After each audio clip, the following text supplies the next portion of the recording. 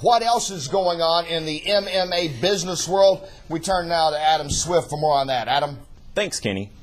When EliteXC became the first MMA promotion to secure a primetime network television deal earlier this year, many within the industry predicted that the deal would change the face of the sport by establishing a legitimate competitor to the UFC and shifting the industry's business model from pay-per-view to network television.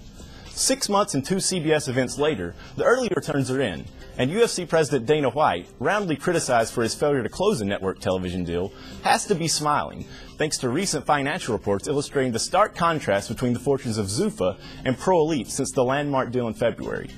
Pro Elite's latest SEC filing reveals that its network television breakthrough has meant little to its bottom line.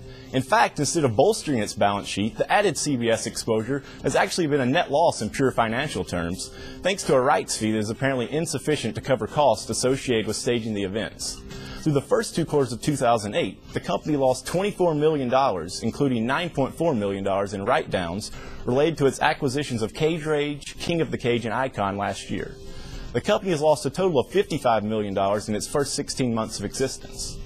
In stark contrast, last month, Standard & Poor's issued a report revising Zuffa's credit rating outlook to stable from negative. The report cited an upward trend in pay-per-view revenue, which accounts for roughly 75% of Zuffa's total revenue, as the key factor in the company's increased profit margin.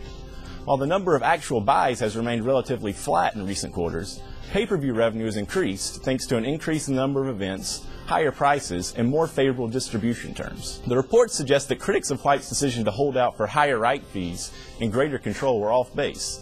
The UFC continues to thrive without network television, while Pro Elite finds itself struggling to survive and dependent on the support of CBS.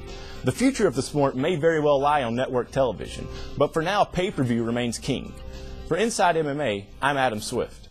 All right, thanks, Adam. For more with Adam, you can go to MMApayout.com.